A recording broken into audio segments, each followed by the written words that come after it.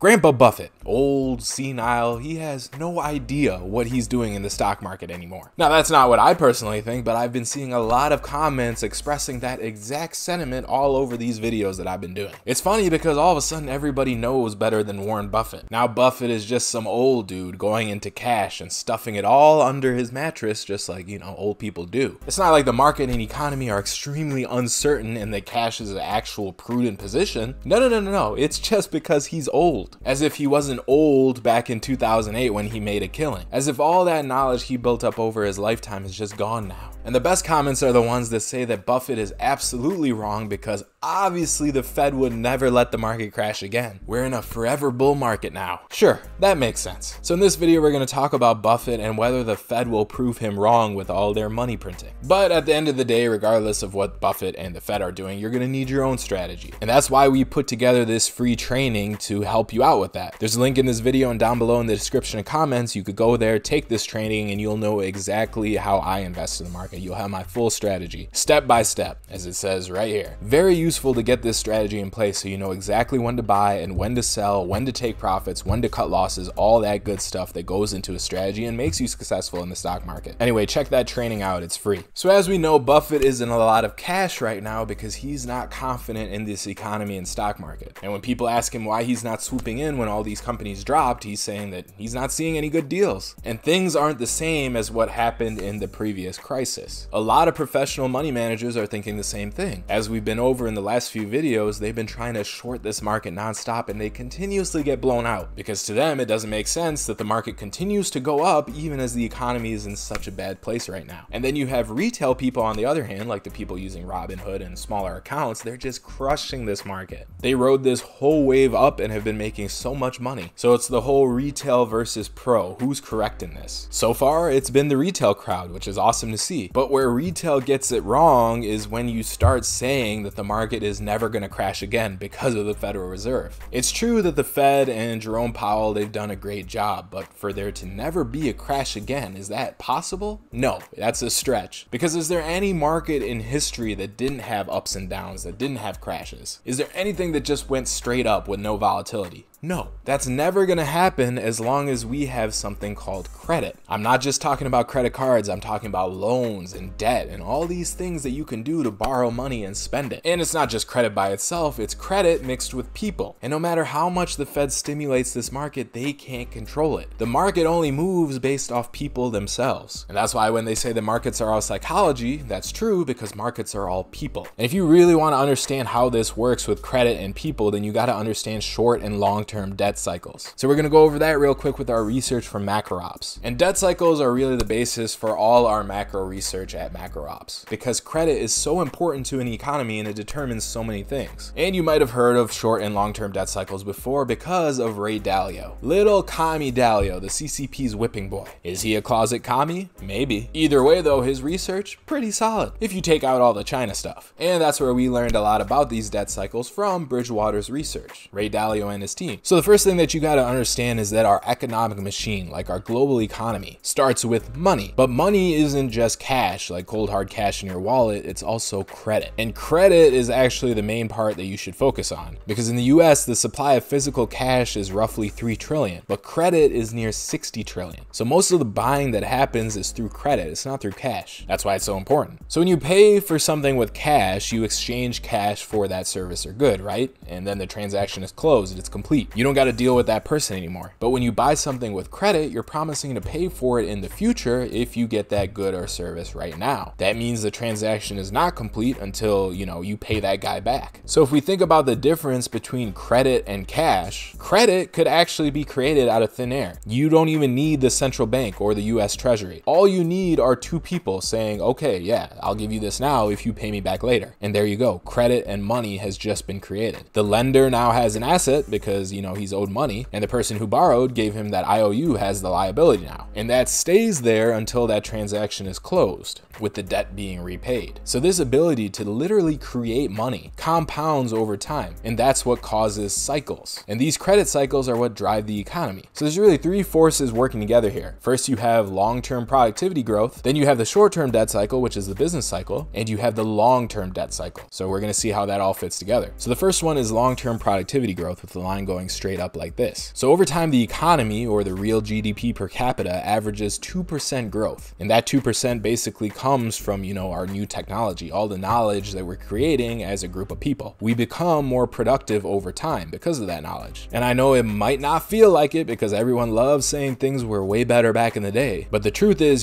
society is so much better than the generations before us. Every time you flush a toilet, you just got to remember that. People didn't even have running water back in the day. Buffett talked about this too. He said, "Indeed, most of today's children are doing well. All families in my upper middle class neighborhood regularly enjoy a living standard better than that achieved by John D. Rockefeller Sr. at the time of my birth. His unparalleled fortune couldn't buy what we now take for granted, whether the field is, to name just a few, transportation, entertainment, communication, or medical services. Rockefeller didn't have Netflix. Rockefeller certainly had power and fame. He could not, however, live as well as my neighbors do now." So this 2% seems small and you might not notice it in your day-to-day life. But if you're ever feeling bad about yourself one day, just go back and think about how they had to live. Even the richest people back then, when you didn't have the technology. But as I say that, to look back into the past to make yourself feel better about now, no one does it, because you're not trying to compare your life to people in the past. You're trying to compare it to the people around you right now, and usually the people that are wealthier than you. So of course, none of us are going to be satisfied with the 2% average increase in our living standards. Instead, we're going to borrow money to make up for that gap. This dude next door is not going to be getting a new boat without us getting a new boat too. But if you don't have the money, what do? You borrow it. And this is actually a biological thing that we love to borrow and spend money. Jason Zweig talked about it in his book. He said when people borrow and spend money, it's really the reward centers of the brain that become activated. When you borrow money, you're not thinking about the long-term consequences, but the short-term result. You got more cash in your pocket, and that feels good. So this credit, this creating money out of thin air, of course, it's like a drug. And being able to borrow deludes us into thinking that we can outpace this 2% increase in living standards per year. Because the truth is you can't. Because in the long run, you could only consume and spend money on as much as you can produce or earn. You can keep borrowing and borrowing above your earnings, but guess what? You're gonna have to pay that back eventually, right? And when you spend more than you earn, you create a bad debt, and that debt will not be repaid. So you can see where we're going with this, right? A bunch of people start borrowing, then eventually, they can't pay it back. So you can see where we're going with it, right? With this picture right here, a bunch of people start borrowing so that, hey, you're above that 2%, but eventually it gets out of control, no one can pay their debts back, and you drop below that 2%. So instead of going on a nice steady line upward, just based off your 2% productivity growth as a people, everyone's trying to borrow to get above it, and then they end up falling below. And that's why you get those cycles, those little waves all the way up this line. That's why you get these little squigglies, the short-term debt cycle, it's the credit cycle, it's the business cycle, it's all one thing. Boom and bust, it's because of credit. See, the cycles oscillate around that 2% productivity trend line. Those are the debt cycles. They're comprised of leveragings and deleveragings of debt and credit. So when you're borrowing, all you're doing is pulling your future consumption forward while causing that temporary increase in productivity above that 2% average. You're pulling your consumption forward because, you're taking that money that you would have made later, hopefully, and spending it now. And it's pulled forward because in the future, you have to pay it back. So during the leveraging period is when we go above that 2% line, and then we go through a deleveraging period where we got to get rid of all that bad debt, and that's when we fall below the 2% line. When we're above 2%, that's the bullish run. That's when everything is great, everyone's feeling good. When we're below the 2% line and we're deleveraging, that's the recession time. So it's not all determined just by the Fed. It's people, it's what we're doing. But if you get into the short-term debt cycles, you will see the Fed does play a big part, but their power is limited. So the short-term debt cycle, also known as the business cycle, those oscillations we were just talking about, they occur every 5 to 7 years. And they do result from the Federal Reserve, like Jerome Powell, easing and tightening money. And they do that with their interest rate manipulation. They get to determine the interest rates in the economy. So if they lower interest rates, what happens? Well, credit becomes more attractive, so people and businesses borrow more because it's cheaper, right? Lower interest rates means you don't got to pay as much in interest when you borrow that money. And then people's existing debt that they already borrowed before, that becomes cheaper to service. Your payments go down. So again, if your payments are down, then maybe you could borrow even more. And then there's a third, more complicated effect where the discount rate, which is the interest rate, when that's lowered, investors reevaluate their investments. If you've heard of a discounted cash flow analysis, it uses that interest rate to determine,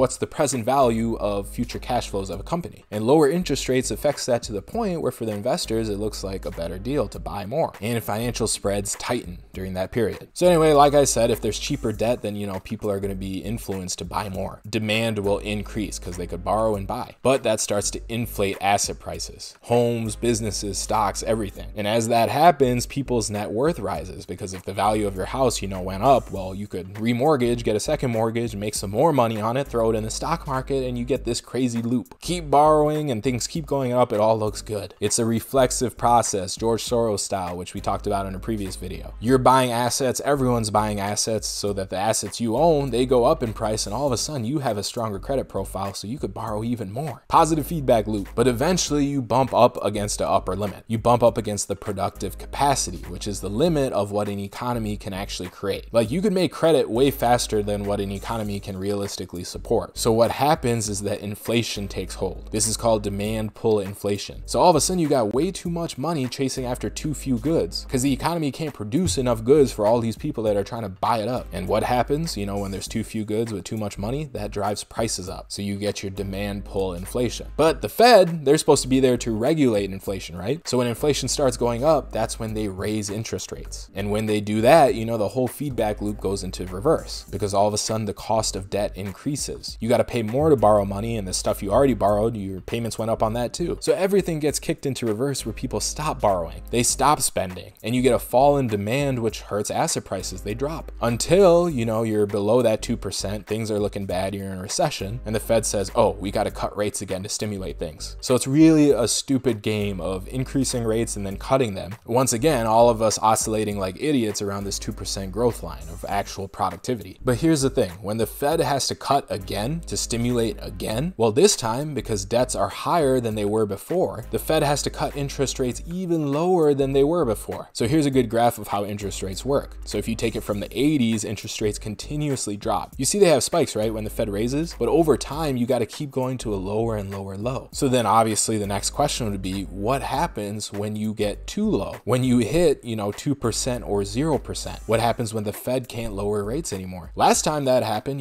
we had a few wars around that time period. We had a Great Depression where a lot of things were cleared out. Well, when you reach that 0 point or even negative, this is where you pivot into the long-term debt cycle. And that's this long wave right here. And people don't really talk about the long-term debt cycle because it's on such a long time frame. It only becomes noticeable at transition points, which occur once every generation, every 25 to 50 years. And when you get to this point, this is when the Fed really can't do anything more to stimulate the economy because you just can't accumulate debt forever. That's not how it works. Eventually, interest rates can't get lowered anymore to keep things going. When they reach the zero bound, there's no amount of credit easing that can induce people to borrow and spend more. The accumulated debt levels become too high and the servicing costs too large. The credit system becomes maxed out. And that's when you get some serious issues with, like a Great Depression style situation because all that credit and all that debt that's been accumulated over a generation, even with all our business cycles, our little booms and busts, it turns into one big bust. And that's where the Fed doesn't really have any power because the Fed isn't controlling the market. They can do a little bit in the short term, but over the long term, because our system is ran off of credit, we're going to face this situation. So what happened just now with the Fed making this huge response because of this CCPV, which is what I'm going to call the coronavirus from now on, well, the Fed may have successfully stemmed off a crisis, at least in the short term. And this is where a lot of the professionals might be wrong because you could have looked at this and looked at how low our interest rates were already and thought, okay, the Fed is screwed here. There's nothing that can save this. Not any amount of stimulus is going to work. We're at the end of the long-term debt cycle. This is the time. This is going to be the huge crisis. But no, the Fed is creative. They got quantitative easing and a bunch of other stuff. They still have tools. But even with all their new ways to stimulate the economy, that doesn't mean that they fix things. All it means is that they kick the can down the road, which we still, don't have confirmation of. Like this market might turn around again and we still might get that big crisis. But if we don't, that doesn't mean that it's never coming because it is still coming. Now not just in the US, but globally too. These are cycles that have always played out forever, as long as there has been a credit-based system. And I'm not saying a credit-based system is bad per se, you know, it just is what it is. That's a whole different discussion. And does it even matter? Because are we ever going to get off this credit system? No, probably not. So you got to make sure that you're prepared instead of saying, hey, another crash is never coming. And you also don't want to be like the professionals getting stuck on the idea that this has to be the crisis, because it might not be. It might be 10 years from now. Who knows? It's very difficult to time these things. Yeah, we said this happens every 50 to 75 years, but that's a loose estimate. But honestly, regardless of what the Fed does and what the economy and stock market does, you should be okay as long as you have your strategy in place. I know I say this all the time, but it's true. Market going up, market going down, you could still make money as long as you're controlling your risk. And again, we talk about all of that in this free training. There's a link in this video and down below in the description and comments. So don't rely on the Fed to keep the market up forever. Just rely on yourself to have the right strategy to play it either way. This training should help. And if you like this video, make sure you subscribe because we got more coming. Hit that subscribe button and I will see you in the next one. Stay fallible out there. Bye.